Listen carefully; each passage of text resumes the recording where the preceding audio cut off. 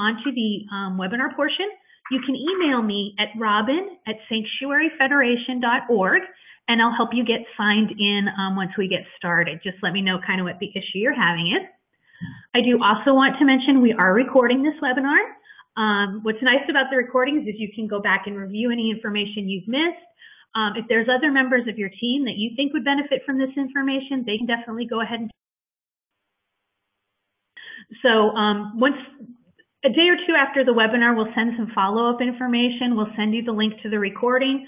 We'll also send you information about part 3 of this webinar series, the date and that kind of information if you're interested in registering for that.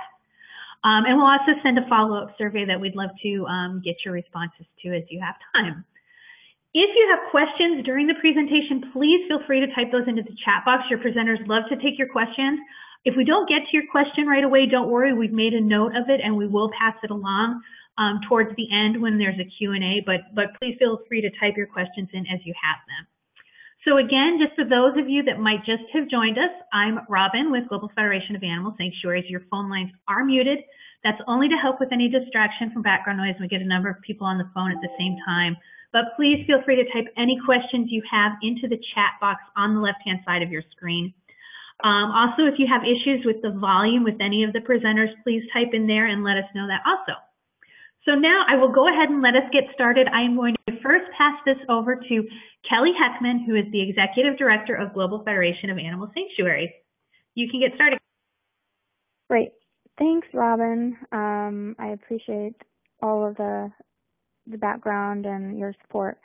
So yes, this is our second webinar of the 3-part series. Uh-oh, we're going too fast. Who's doing that? So this is the second part of our 3-part avian protection welfare series, which we are sponsoring and is being organized by the Avian Welfare Coalition.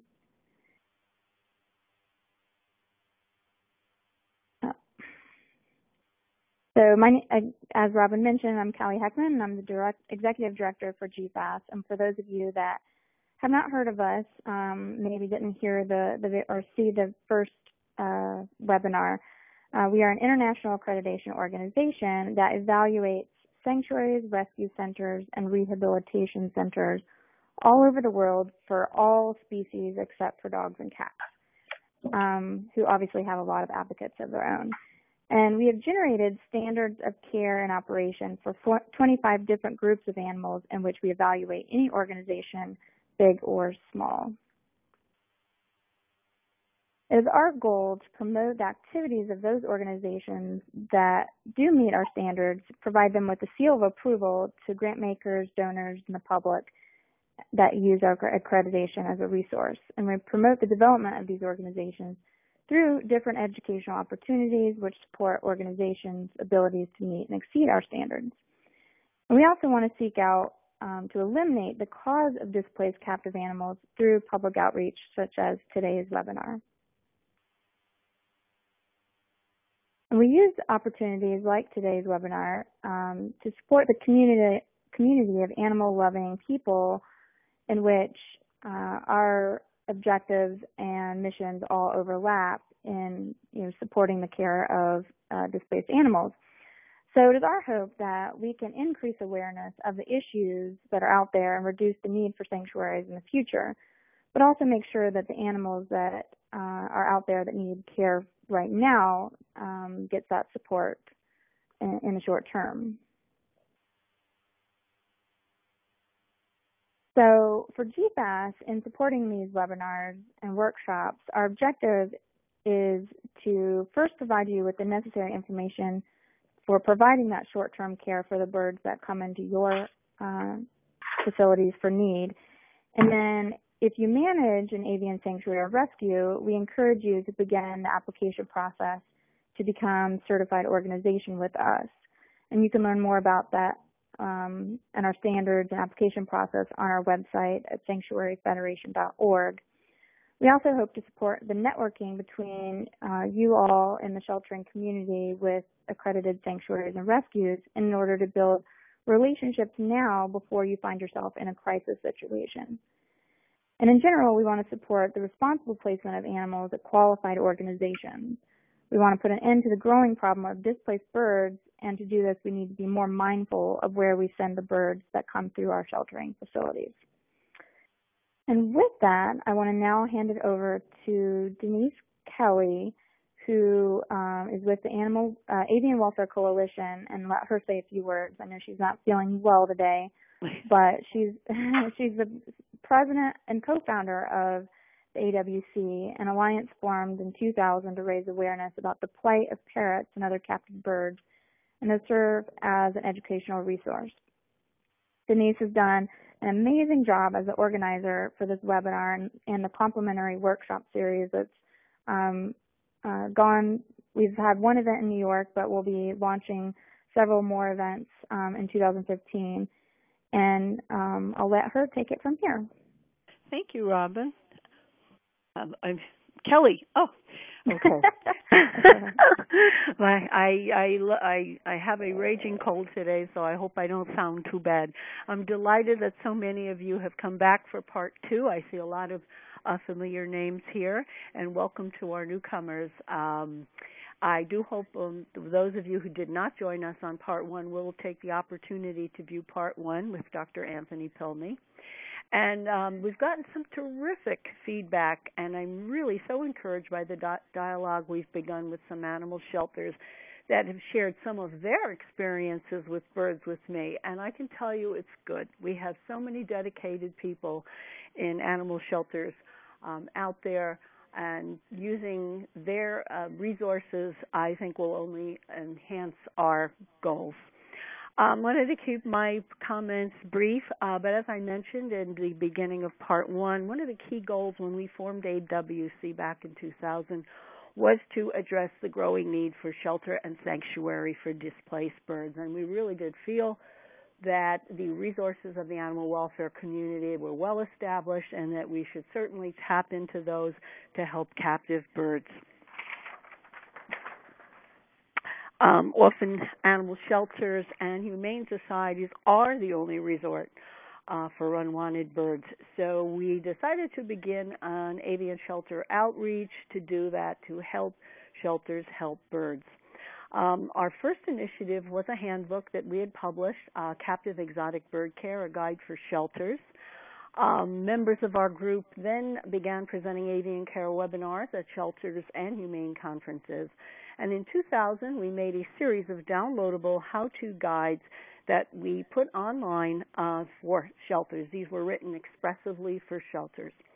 So now the final is to expand our online resources via this avian care webinar series. I just want to mention that all of these initiatives are intended as guidelines for caring for birds in the short term, in shelters, animal care facilities, and as well as in perhaps less than ideal or emergency situations. And we also acknowledge the fact that the vast majority of cat and dog shelters operate under enormous challenges and may not necessarily be equipped to deal with birds. So we'd like to put ourselves out there as a resource and to help them wherever we can.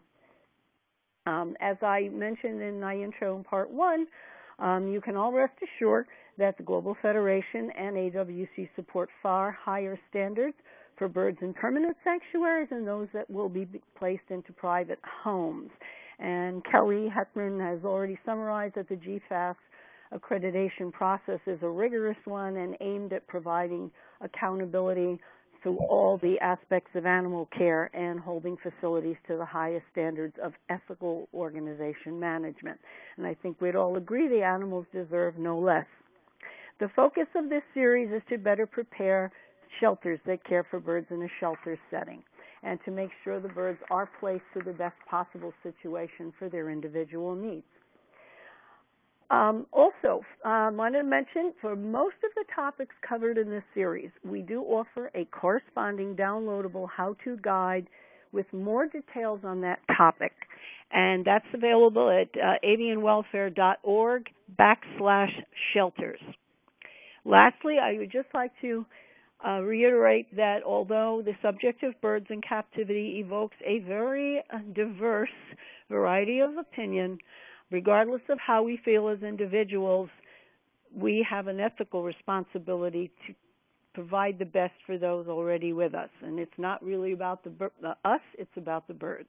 So keeping these points in mind, I'd like to now turn this over to our main presenter, Lorelei Tibbetts. Lorelei is currently the practice manager at New York City's only exotic pet hospital, the Center for Avian and Exotic Medicine. She's originally from Boston, receiving her BA in journalism from Boston University, and then a BS in veterinary technology. Lorelei has worked exclusively with exotic pets since 2003, and in addition to being an adjunct teacher of avian and exotic medicine at a local veterinary technology program, she's lectured at several national veterinary symposiums. She's also a founding member and the current president of the Vet Tech Specialty Group of the Academy of Veterinary Technicians in Clinical Practice, where she specializes in exotic companion animals. Lorelei, you're on. Thanks, Denise. Thank you. I just wanted to mention this is our disclaimer, and these will be the topics that Lorelei will be covering today: housing, cleanliness and sanitation, environmental safety, nutrition, managing stress, and enrichment. Great. Thank you so much, Denise.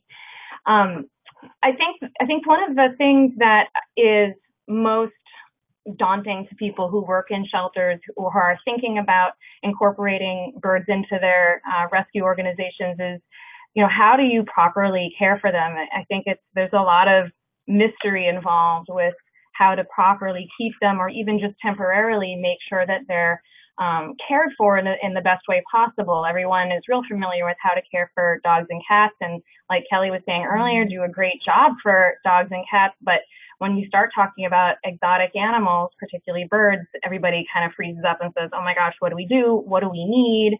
What do we feed them? Where do we put them?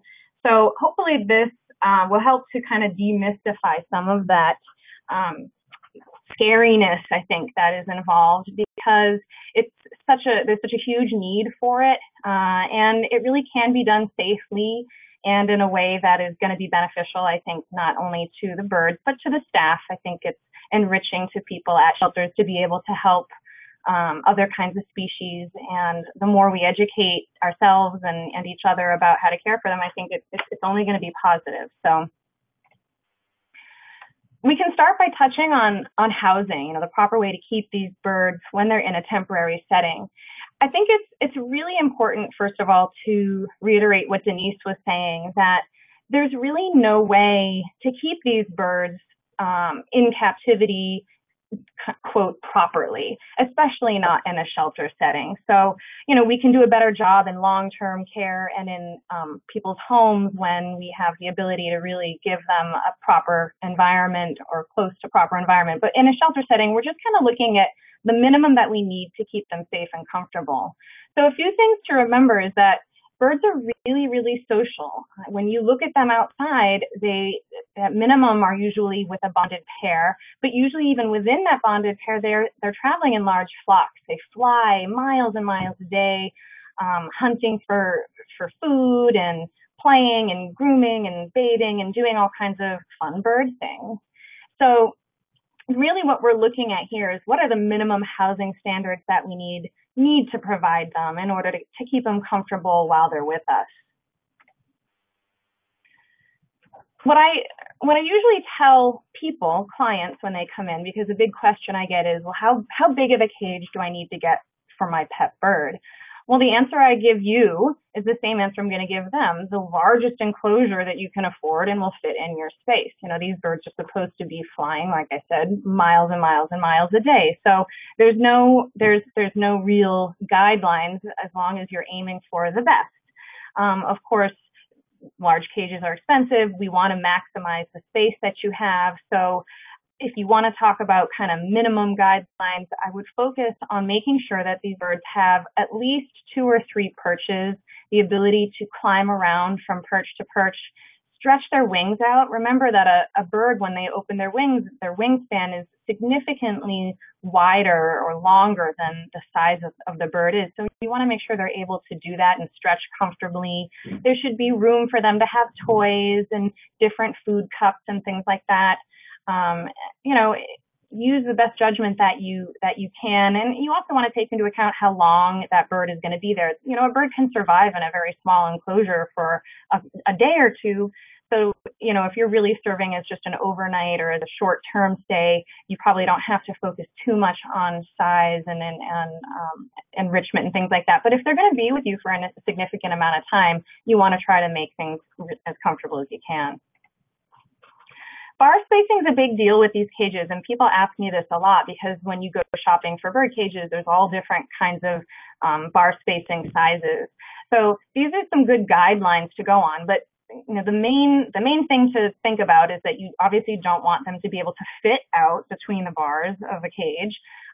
Then you also don't want even just their head to fit through. I've seen a lot of times birds will put a wing out or a head out between bars and they can get stuck or get hurt.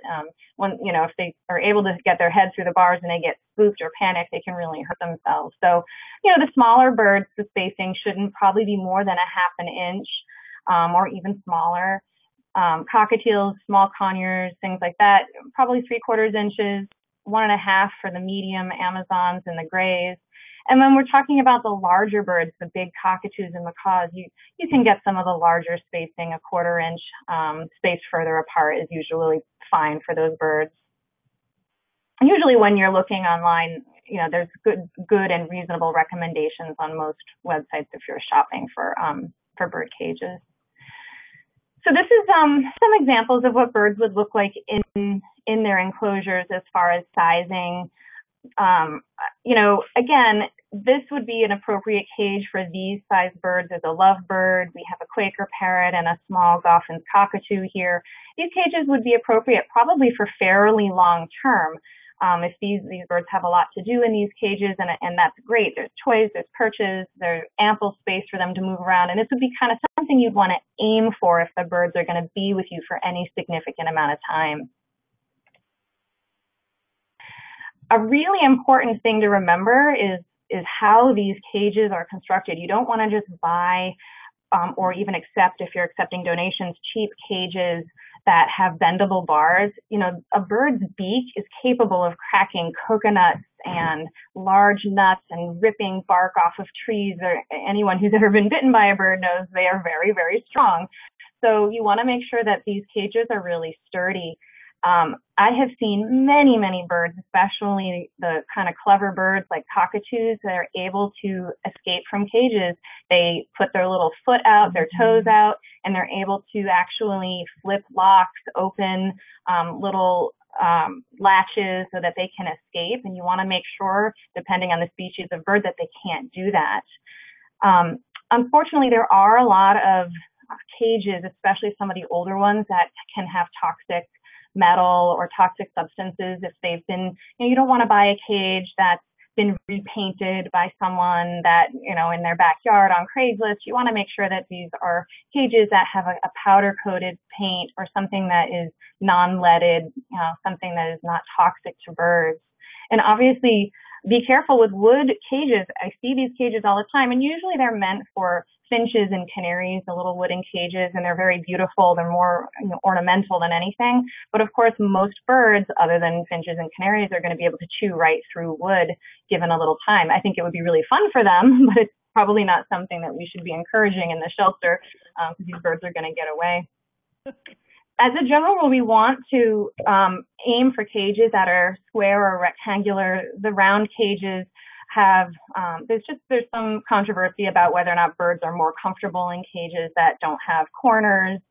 Outside access to food and water can be really important. The cage here with the macaw is a good example of one. If that bird is a vicious bird and you've got shelter employees who are scared, you may not want to have. You want to have the ability so that you can actually open the cage and change the food and water from the outside, so you don't necessarily have to reach your hand in there and risk that enormous beak, you know, yanking on one of your fingers. So try to think of that when you're setting up your avian area. And certainly you want to have large amount of different perch sizes and textures. I talk to clients a lot about, when you go to a pet store, and especially when you buy a cage, they usually have these like starter perches, which are basically a dowel. That's a wooden dowel.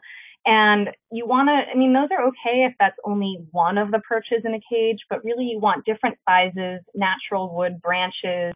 They make like the one again in this picture that is made of rope, so that they can have exercise for their toes and they don't develop sores from always being on a perch that's the exact same diameter. I describe it to clients as, well, you wouldn't want to be wearing one pair of shoes and never be able to take them off for your entire life. You would develop weird calluses and sores. And that's what it's like for a bird that only has one kind of perch with one diameter. As far as the outside play areas, of course, this is going to depend on your shelter and on your comfort level and your space, but it would be great if these birds could have some time to play outside, and we'll touch on that a little bit later. The placement of where you put these cages is also important. Birds are nervous prey species for the most part.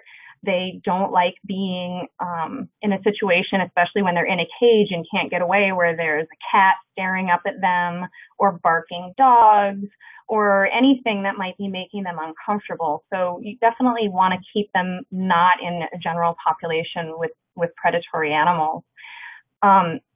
Healthy birds can and probably should be housed in the same room. Like I mentioned, they're flock animals, and they certainly should be in a situation where they can be together as long as they're in good health and a veterinarian has given permission for that. And you want to absolutely provide sufficient space between cages. I do think I've seen a lot of birds that can stick a foot out between the bars and grab each other. Sometimes a beak can come through. So if the cages are really butted close against each other, they actually can hurt themselves. There's a question here that reads, can we talk about space considerations as far as co-housing birds together, birds that are already social with each other? Birds that are together, and I'll mention this again later, that come into the shelter situation as a bonded pair should absolutely be housed together. It would be considered cruel to separate them. It's going to give them comfort in what is going to be a really stressful time of rehoming, and they should, at all costs, be kept together. As far as introducing new birds in a shelter situation, I would not recommend that. You'd never really know what birds are going to want to be with another bird, and unless you have staff with a lot of time to observe and make sure that birds are getting along, it's probably not the best idea. As far as space considerations, when you have birds together,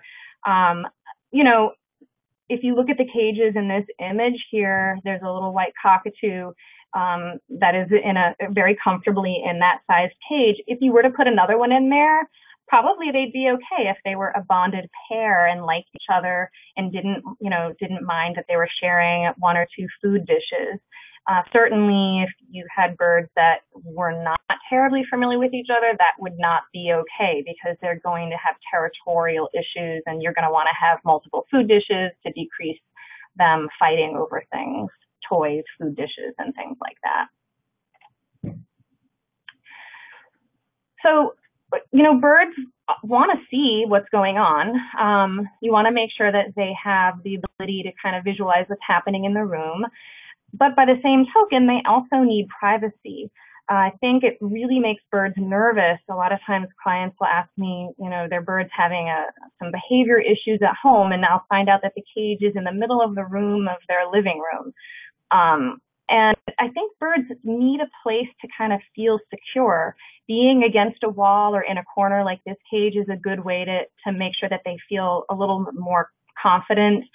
Giving them toys or hiding things that they can kind of hide behind so that they don't have to be like on display all the time is a good idea.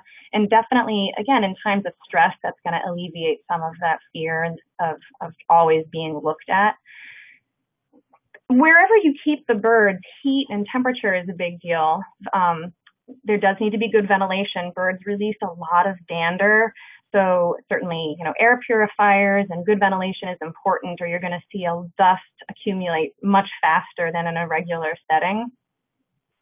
as far as temperatures, people are always scared that birds, shouldn't be kept cold. They live in the jungle, they shouldn't be kept cold. And that's partially true, but it does actually get quite chilly in the evenings, and most of the environments where these birds are from, it can go down into the 50s and 60s for sure.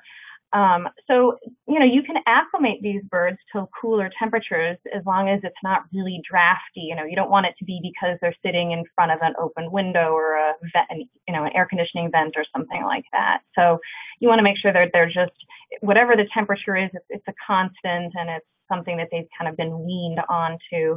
And absolutely, they shouldn't be kept on the floor. If there's a mop bucket or something, you don't want to keep them near cleaning supplies, like I mentioned, in front of air conditioners or things like that. Not a good idea for birds. These are some nice images of ways to give a bird environmental enrichment. Birds are so smart and so social and so animated. If you take a bird, a parrot like this, and you put it in a cage with a perch and a bowl of sunflower seeds, they rapidly become stressed out. They can exhibit this with behavioral problems, whether it's feather destructive behavior, like the little lovebird you can see up here has some feather destruction, or screaming or biting. They get bored. Even these small birds, they're so intelligent. They're used to being, out their little innate senses are to be foraging for food and hunting and playing and mating and taking baths. So what you want to try to strive for, even in a short-term setting, is just giving them things to do, whether it's fun toys. You don't necessarily have to buy really expensive toys at the pet store. You can make them. I mean, we always make toys here in the veterinary hospital out of tongue depressors and popsicle sticks and things like that birds like to play with and shred. Certainly you can take donations of bird toys. And again, there's also some nice, you can see images in these pictures of good different kinds of perches, natural wood, things for them to chew on, fluffy things, soft things. So, you can really, the sky's the limit as far as how to give them enrichment in their environment. So what happens if you're in a shelter situation and you don't have some of these nice cages that have either been purchased or donated to the shelter? Well, it doesn't mean you can't accept birds. You just have to be a little more creative about it. You can use these pet taxis that people transport cats in and easily convert that into a makeshift short-term bird carrying cage. The one here that we kind of rigged up would be a perfect size for anything from a kayak, conure, even up to a small Amazon could be in there for a day or two if need be. Again, in an emergency situation, it has food, water, it's clean, a comfortable perch, and it's going to be safe. On the other side here, this is just one of the cage banks that we have at our practice. And yes, there are bars in the front, which makes it convenient, but most vet hospitals or shelters do have some kind of cage bank situation that you could kind of rig up like this. In the back of this cage, you see there's a PVC pipe. We just go and we buy these PVC pipings and attach them, and those make great makeshift perches that are easy to clean. And the rules here are sort of the same for any of the other rules we were talking about as far as bar spacing. Make sure the bird's head can't get out. You don't want to create that out of wood. Even plastic, like this pet taxi is really strong, but if you put a cockatoo in something like this, or a large parrot, they're probably going to be able to get right through that plastic in a couple of hours. And just be sure that if you are doing one of these makeshift enclosures, that it's secure so they can't escape. So now we're going to touch a little bit on cleanliness and sanitation, because I think for birds, I mean, obviously with dogs and cats, you need to keep things clean, but birds are a little different. Their bodies are made up of air sacs in addition to their lungs. They don't have a diaphragm. They have this incredibly efficient respiratory system, which is what makes it easy for them, able to fly long distances. But it also makes them more susceptible to environmental toxins, mold, fungus, bacteria, things like that. And you have to be very, very aware of this when you're trying to house birds.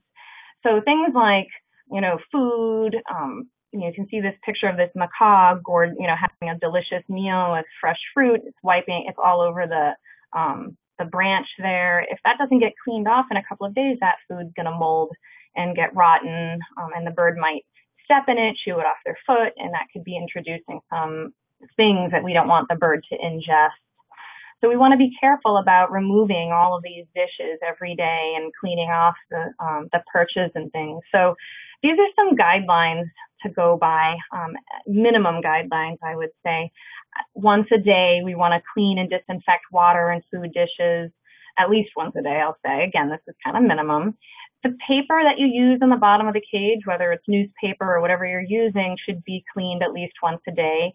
Any debris, food, poop, whatever, that kind of lands on perches and toys should just be wiped off. It would be great if twice a day we could have water changes.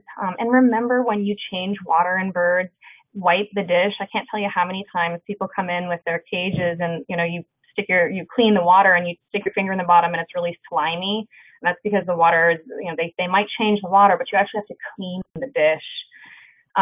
Giving a bird a spray bath is something that's really important. It says once weekly, but it certainly could be more.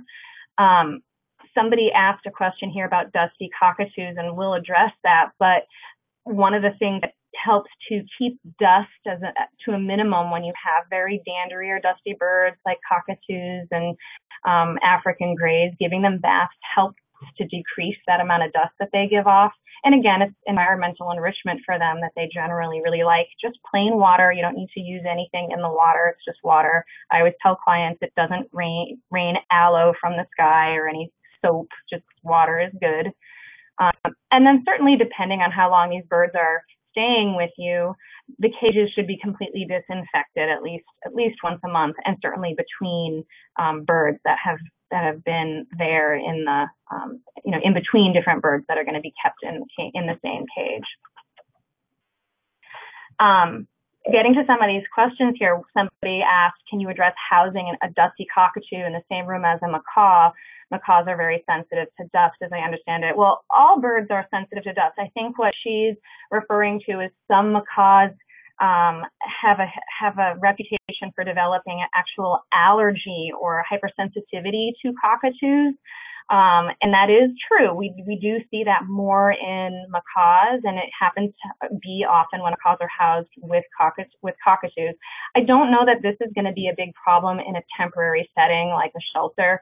If a macaw and a cockatoo are living together, it might be something you would address if they're living in the same room. But if you follow these cleanliness and sanitation guidelines, it won't be a problem, and certainly not for short term. And then somebody else is asking about dog and cat in shelters. For them, they emphasize spot cleaning when it's possible. Would cleaning bowls with soap and water or wiping off be sufficient? And yeah, I do. I mean, I think we don't have to go crazy and be putting dishes through an autoclave every day, but cleaning them, wiping them out with even just soapy water is gonna be good. And take for instance this perch. I don't know that I would remove the perch from the cage, scrub it, brush it, heat it, dry it. I would just get in there with a wet towel and wipe the debris off on a daily basis. And then again, on the monthly basis, yes, then you want to go in and be more thorough with your cleaning. So cleanliness and sanitation, moving on, I think this will address the answer to the next question as well, which is about effective ways to disinfect. At our practice, we actually every 6 months will change our cleaning disinfectants because we don't want to build antibiotic resistance. And we'll use trifectant, tricide, chlorhexidine, and different things that are safe for hospital use. Those are certainly also safe for birds. Soap and water is great as long as you rinse it thoroughly. There's also this, people sometimes are very scared of using bleach. And certainly if you're using non-diluted bleach around birds, that is going to be a very toxic smell to them. And it's not something you would want them to be breathing in for a long period of time, or certainly to ingest. But if you dilute it properly at 1 tablespoon per gallon and rinse it thoroughly, you're going to be fine. What I usually just recommend to people is to make sure you have a good 10 minutes of contact time, especially with bleach. Bleach is a great cleaner. It kills everything, but it needs that contact time and it needs to be rinsed well if you're going to use it. For birds, you want to avoid certain things. Cleaning products like Lysol or some of the really noxious smelling cleaning products can be really dangerous for them. Plug-in air fresheners, which I think are actually even toxic to dogs and cats, are highly toxic to birds. The room should be smelling fresh because you're keeping it clean, not because you're spraying things in the air. Talking about substrates a little bit, the best thing is just newspaper, hopefully stuff you can get for free or that's been donated, or plain paper if, they make all different kinds of cage paper and things like that. You want to definitely avoid sawdust, wood chips, corn cob, shavings. People like these because they think, oh, I'll put this down and then I don't have to change it for like a week or two, so it's less work. But then what happens is the birds poop and throw food down.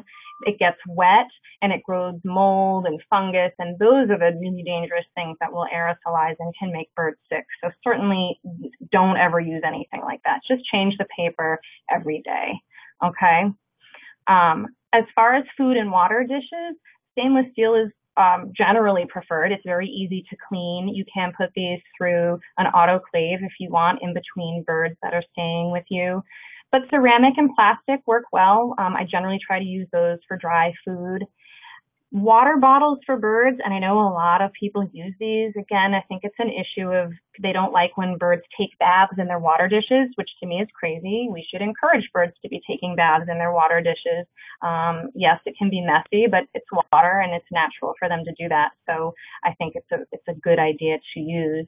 But not water bottles are just something that is not natural for birds, and I just strongly don't recommend it.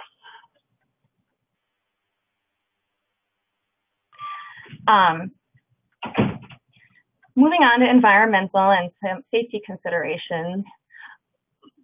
When you want to create a room, say you have 4 birds, if you're creating a room that's specifically just for birds, which hopefully you'll be able to do, these are some of the guidelines to focus on. You want to make sure that they won't be able to escape, meaning not just from their cage, but actually from the room into the general population. Electric cords that are hanging, if you have lamps or heating devices or air purifiers or whatever. I have had here many birds that unfortunately have reached through their cage and actually been able to chew on an electric cord. So you need to be really careful about that. I think theft of birds is something to consider as well. These are valuable animals, and you don't want to have them in an area that is readily accessible to the public. You want to be sure that they're not going to be a lure for people who may want to steal them. Injury from other birds or other animals is obviously something to worry about. Toxic substances such as, as I mentioned before, wet mop buckets, things like that, keep them away. And then the extreme heat, cold, or drafts. Just try to keep the bird room away from all of these possibilities. So there are definitely some things that are maybe not harmful to dogs and cats that actually can be harmful and even fatal to birds. Cleaning agents, floor and furniture polish, air fresheners. If you are in a shelter that's doing a lot of flea and tick baths, you may want to make sure your birds are in an area away from these substances. Insecticides and pesticides, if these birds are near a window and they're spraying outside for whatever reason, you'd want to keep the windows closed. A question just came through about how toxic are candle fumes, especially the scented candles are really toxic. You don't want these birds to be exposed to anything like that. The only candles that are, I guess, what I would say, quote, safe for birds would be the soy-based candles. The all-natural ones that don't have scent. But even then, I don't know why you'd want a flame burning near a bird anyway, just for the risks of that. Scented health and beauty aids like perfume, Again, the scented candles I would stay away from. We mentioned bleach before. Ammonia goes right along with that. One thing I don't know if everyone is aware of, but we try as hard as we can to educate our clients, is non-stick coated cookware are really, really toxic to birds when they're overheated. This isn't just something that we talk about with pots, because most likely in the shelter you're not going to be, making cookies. Well, maybe you are, I don't know, but we're talking about space heaters, appliances, hair dryers, blow dryers. A lot of times those wires are coated with PTFEs, or the fluoropolymers, that are toxic to birds. So if you are using any of these devices, read what is actually coating the heating elements, and if it does have any of the PTFEs, don't use them anywhere near birds, because if they get overheated, that can be really toxic to them. And then obviously airborne toxins, as I mentioned before, they have really sensitive respiratory tracts, cigarette smoke, air pollution, paint, varnish, solvents, all these things are going to be toxic to them. So, I think it's something to, it sounds really scary. It makes it seem like, oh my gosh, these birds are really sensitive. It's just kind of common sense as far as if it smells bad to you, it's probably toxic to birds. So just consider that. I know it's not something we think about all the time with dogs and cats. Somebody just put a post that they heard most wicks are lined in candles, even in soy candles. That's very possible. I don't know. I don't use candles, and I generally tell people don't use them, even the soy ones. Like I said, if for no other reason, then why would you want a fire in your house, burning near your bird? And certainly in a shelter setting, I don't know why you'd be burning candles either. So probably would recommend not doing that. So moving on to avian nutrition. This is a complicated topic because a lot of the nutritional requirements for these different birds are really largely unknown. These birds come from all over the world, from Central and South America to South Pacific and Australia. This picture of these macaws is one that I actually took when I was in Costa Rica. These beautiful scarlet macaws eating the red palms. Well, I don't know about you guys, but we don't have these growing in our backyards in New York City. And I think probably anywhere nearby they're not. So these birds are supposed to be eating that. And we're not going to be able to offer that to them in a setting where we keep them domesticated and in captivity. So I'm going to make some recommendations about the kind of what we currently think of as the ideal diet for birds nutritionally. And I want to just make a little caveat that when they're in a shelter setting, that probably isn't going to be the most important thing. And I'll go over what I mean. So unfortunately for birds in captivity, most people, when they go to the pet store, when they buy birds, they're told and given, the bird starter kit, and it consists of a bag of sunflower seeds and safflower seeds, maybe some spray millet. And that's what they give their birds. And it's not until they come to the vet years later or hopefully, go online and do a little research, they find out that there are other options for them, that these birds should be eating other things. So remember, when the birds come to you in a shelter environment, they're probably in 99% of the time going to be what we would call seed eaters, and they're probably used to eating seeds. So I'm going to recommend giving them other things, but keep in mind that you may not want to just cold turkey give them a new kind of food right off. The most important thing when they get to you in a shelter is that they're eating. So I would definitely have to have some seed mixes on hand to give them. That being said, we want to also give them some other things and introduce some new foods into their diet. There's no reason that you can't start seeing, well, what might they like? Would they like to try some more nutritious human foods? Would they like to have some spinach or some pumpkin or some, grains or other fresh fruits or things like that? And there's absolutely nothing wrong with introducing them to these foods when you get the birds in the shelter. Just be aware that you don't want to, switch them onto what we would consider to be the best kind of diet. And then, of course, access to clean, fresh water at all times goes without saying. So in general, birds really do require a variety of healthy foods that's appropriate to their size. even though there's a picture of a Senegal eating an entire apple down there. He's going to have fun with it, even though it's much bigger than his body. The first thing I'll mention, in case you guys haven't heard of it before, are what we call pelleted diets, or commercially made pelleted diets. There's many, many different brands out there, and we market them as, the same thing that a dog is for dog food is for a dog, which is an all-inclusive diet. But as I kind of mentioned at the beginning of this, we really don't know what these birds are supposed to be eating, and I highly doubt that a cockatoo is supposed to be eating the same thing as a Quaker parrot. So, yes, commercially made pelleted diets should ultimately make up the majority of birds' food. It does have vast majority of the staples that these birds need as far as nutritional elements and minerals and vitamins and things like that. But we should be supplementing them. We should be giving them healthy human foods. They should be getting fresh vegetables. They can eat just about anything that humans do, other than, in case you guys don't know, avocado, which is toxic to birds. And certainly we should keep them away from things like chocolate and junk food, overly salted junk food and things. They can have raw nuts. They can have, we've listed almonds, pistachios, walnuts, really anything here on this list, as long as, I try to get people to give raw, organic if possible, maybe not in a shelter setting, but do the best that you can when you're introducing these kind of healthy foods into their diet. Somebody put a question up about people feeding dried mealworms and chicken to a parakeet. Is it healthier than the pellets or seeds? And can we use, quote, meat to feed budgies? And I'll answer that not just for budgies, but for any birds. So birds are omnivores. They can eat meat.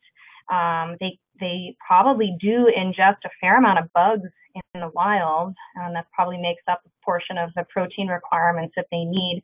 I don't know that they're out there hunting chickens and things like that, but they might eat some, if they find some carcass of some kind, depending on the species of bird, they might try to taste some of that and get some protein that way.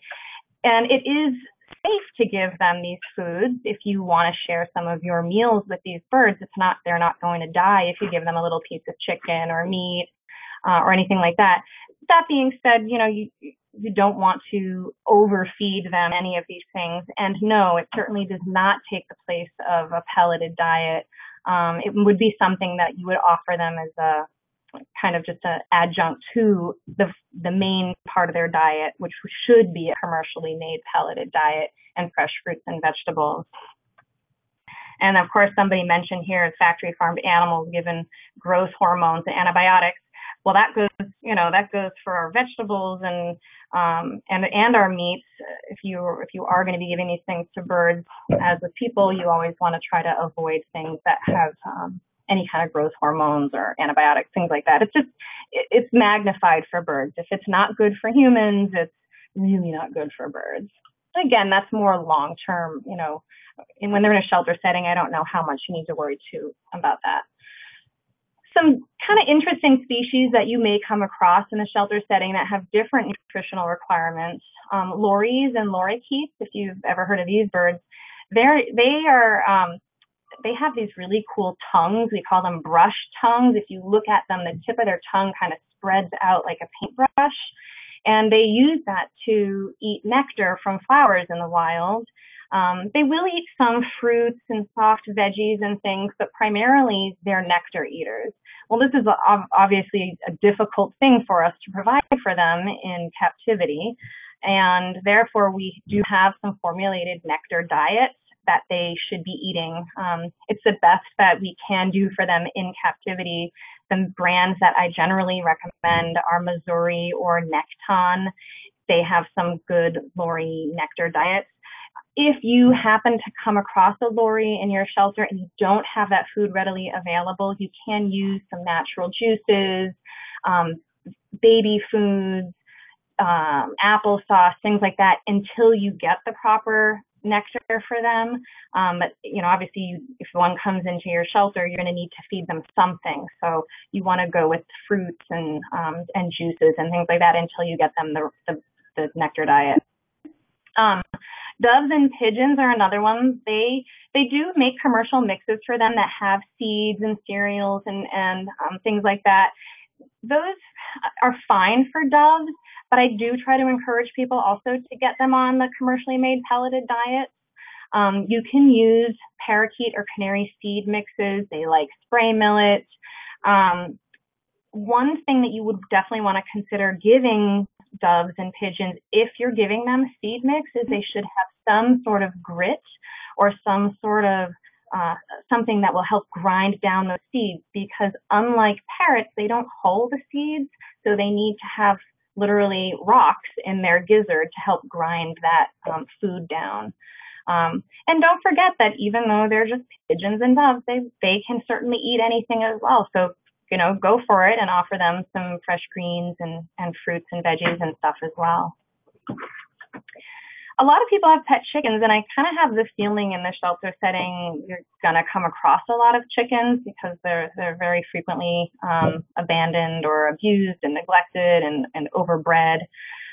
So setting them up, they make a lot of different kinds of game diets that are absolutely fine for them.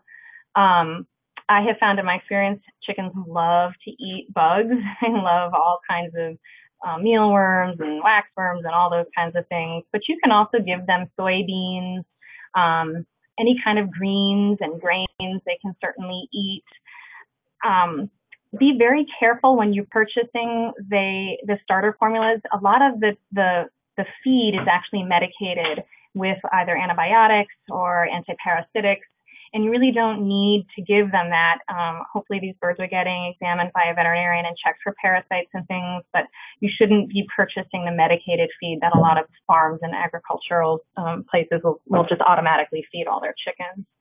And they also need a lot of water. They tend to have higher water requirements, so you want to be sure to make sure they've got a big bowl of water that you're keeping track of in case it gets emptied towards the end of the day. So I wanted to touch on some behavioral things about birds that I think anyone who's going to be around them should know. One quick question I want to back up to. Is it safe to house chickens and parrots in the same enclosure, or should chickens be separated from parrots? I would keep them separated, absolutely. I would think that they probably, number one, would be scared of each other, and number two, chickens would be more likely to be carrying some diseases, whether it's parasites or other things that cetaceans or parrots are generally not exposed to. So I would definitely keep them separated. That's important. So when you have a bird that is scared or stressed out, that really is a big deal for them. Not that it's not a big deal for dogs and cats, but birds manifest stress in different ways that can be, damaging both to themselves, as far as they can develop bad feather mutilation or even body mutilation disorders if they're under a lot of stress. And it also makes it so that they are often harder to place in homes if they develop some of these behavior problems. So you want to try from the very start to decrease any signs, any sources of stress. So I wanted to go over some of the ways you're going to be able to detect that. Excessive screaming or repetitive alarm calls. Yeah, birds scream. Yes, they do. It's part of what makes them parrots. But it shouldn't be nonstop and excessive. And the flip side of that is extreme silence. A parrot that never vocalizes is probably terrified to the point that they've lost all their confidence and is too scared to make a peep, which is really abnormal. Excessive lethargy or tiredness is obviously a sign of illness, but also can be a sign that they're just nervous or scared. Self-injury and feather picking is one of the most obvious ways we know a bird is experiencing stress. It can also be a manifestation of a medical illness, but a lot of times if a bird has been relinquished for whatever reason to a shelter, that's going to be kind of a pivotal moment in their lives. They might start developing a behavior like self-injury or feather picking. And then any of these stereotypic behaviors that we see, sometimes, you'll see those really sad videos of like elephants pacing and stuff, but birds do it too, pacing back and forth on a perch, thrashing around, chewing abnormally on cage bars, very OCD, obsessive behaviors. And extreme aggression, where birds will hiss and they, raising up their feathers on their head or their wings. Again, some of that can be normal if they're just nervous and they don't know who you are, but doing this over and over again and not getting accustomed to their situation can be a sign that something in the room is bothering them. And you need to kind of figure out what that is. The idea is we want to minimize that. So reevaluate the housing situation again. Is it quiet? Is there something in the home in the room that's stressing them out? Did you, forget and let a cat come in and it's taking a nap underneath its cage? Is there some way that their needs aren't being met? Meaning, is the caretaker not able to interact with them normally? Is this cage placed in an abnormal situation? Maybe that particular bird doesn't like being near the door. Or maybe that bird doesn't like being near the window because there's a hawk outside and it's scaring it. You have to really think outside the box a little bit and try to figure out what might be stressing the bird out. Try something different. If you don't know, say, well, I don't know what's making this bird nonstop scream, but I'm just going to try something different. So I'll move it to a different area, or I'll cover the cage halfway and see if it needs more privacy. Just try some different techniques and see if you can do something to make it feel more comfortable. And remember that birds can be agitated by things that probably wouldn't bother another animal. Certain loud noises, sudden movements. They don't like things that are staring at them. Like I mentioned before, if there's like a hawk outside flying, they see that and it scares them terribly. Something looming over their cage, like a balloon or a lamp that's kind of hanging over their cage, that freaks them out. They don't like things being over their head. It's funny, people wearing hats or gloves in the bird room, I know that might sound like, wow, why would that bother a bird? But I have had birds where if I wear a certain color nail polish, it scares the bejesus out of them. I don't know why, but again, you got to think outside the box. If you're wearing a hat, a baseball hat, take it off. See if that makes a difference. Maybe it's causing anxiety in a bird for some reason. And I have seen many, many birds that are scared of brooms or a large box, a piece of furniture that's getting moved. Vacuum cleaners are something that terrifies birds sometimes, different cleaning appliances. So keep all these things in mind. Not every bird is going to be scared of these things, but there certainly are many that will. So be aware that can affect a bird's stress severely. And some things that you can do to try to minimize stress, if say you can't figure out what's wrong and you're just trying to be creative, well, think about some of these things. They're flock animals. They like being around other birds. So maybe, you should move a bird near a different bird of the same species and see if they might like to be close to each other, not necessarily in the same cage, but just be near each other and enjoying the sights and sounds of having a companion bird near them. As I mentioned, do not separate bonded birds if they're already living together. Keep them together. And really, they shouldn't be kept solitary unless they're sick. Hopefully, they've, like I mentioned, been vetted and examined. And if they're healthy, they generally like being in a room where they can see other birds and have contact with, maybe it's not even the same species of bird, but at least it's another bird in the room for them. I think, too, that if you're going to have these birds able to have time outside of the cage, you've got to remember some of these kind of basic guidelines because, yeah, it's great if these birds don't have to sit in a cage the entire time they're with you. But number one, make sure birds cannot escape from the room. As I mentioned before, open doors, open windows, anything like that. Make sure that if you're going to take them out, the staff that's there is comfortable handling a bird. You don't want to just open a bird cage and have it climb out and say, oh my God, what do I do with it now? I'm terrified of birds. Make sure that the person who's in charge or on duty at that time is comfortable having a bird step up on them or isn't scared of them. And then if the bird is tame and really comfortable being handled and willing to come in and out, then absolutely let that bird come out and spend some time with human companionship, walk them around the bird room. It might take some time to get to know that bird to figure out if that's the case, but it's worth spending a little time with the bird to see if you can handle the bird comfortably. And of course, enrichment is a great way to decrease stress for birds. And all we're talking about with enrichment is just giving them something to do. Birds love to forage. They love to chew things up. They love to rip things apart. They like to play with things. They like ringing bells. They like rolling around and hiding under newspapers and hiding inside of a little cardboard box. They love to take baths. I mean, how cute is that little conure picture where he's in the little Tupperware bath? He's having such a great time. He's like swimming.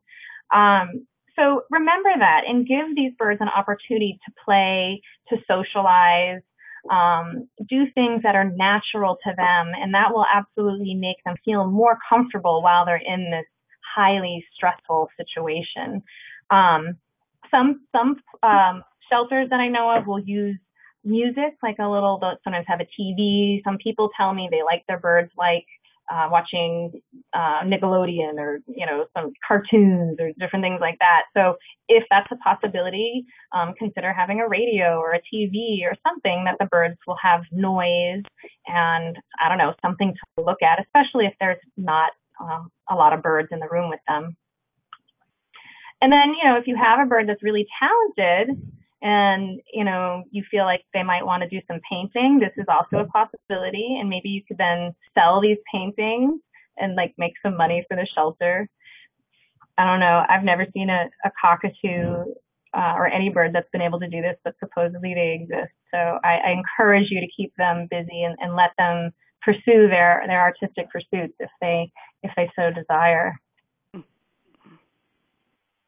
So lastly, to kind of recap everything, we really can't replicate the environment that these birds are supposed to live in, unfortunately, when they're in captivity. And like Denise mentioned, everybody has their own personal feelings about whether or not these birds should be in captivity or not, but that's not what we're here for today. We're really just trying to do damage control for these birds that are here, and do what we can to keep them as happy and comfortable as possible. And as their caregivers, we really need to see to it that they're allowed to perform just as many as we can of their natural daily actions while we're taking care of them and while they're in our care. And certainly we do have an ethical responsibility to provide the absolute best care that we can for them while we have them in captivity, even if it's just short term in the shelter. And that's all I've got. I'm going to read through all your questions if I missed any, and I'll certainly answer any of them.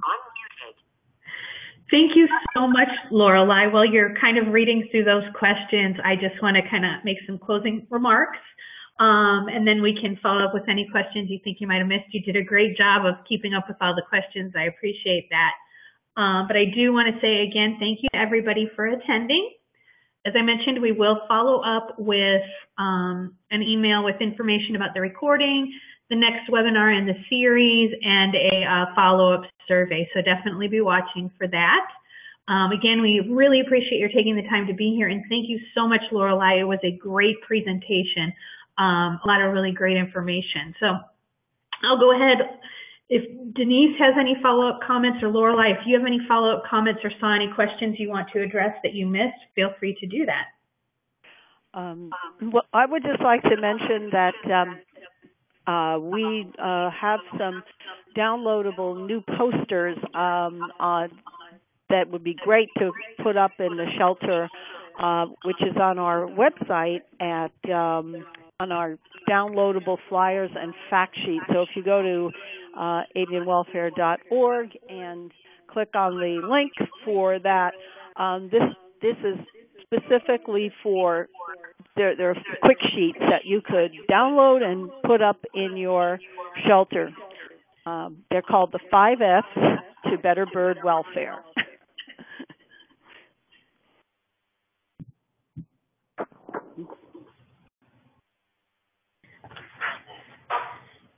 And Lorelei, did you have any follow-up comments or see any questions you want to follow up on? Reading through, let's see.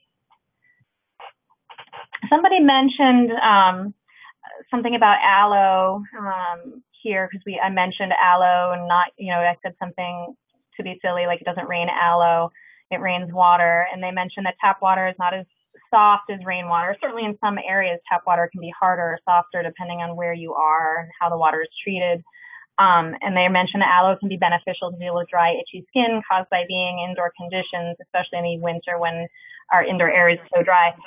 I'm going to stick to my guns and say I don't think we should be spraying anything on birds other than water. But that being said, it is true that it is so dry. And that leads me to mention the idea of getting humidifiers or increasing the humidity is a great idea for people with birds. Even in a shelter setting, it helps them so much with, as she mentioned, dry skin and itchiness. You know, these birds are meant to be in an area that is high humidity in the, 80% humidity range. And, and right now in New York City where I am, the humidity is about, 22%. So getting humidifiers is going to be really helpful.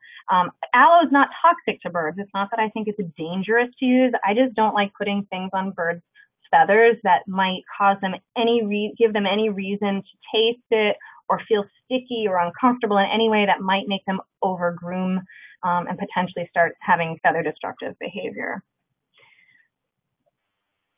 But I think that's the only question I'm seeing here. I'll have to look through, and like I said, I'll email answers that I didn't get through here. Thank you again so much, Lorelei. I appreciate that, and we'll definitely make sure to get this to you so that you can see if you've missed any questions you'd like to follow up on. So, okay. Again, thank you so much, everybody, for attending, and again, thank you, Lorelei, for a great presentation. Fabulous.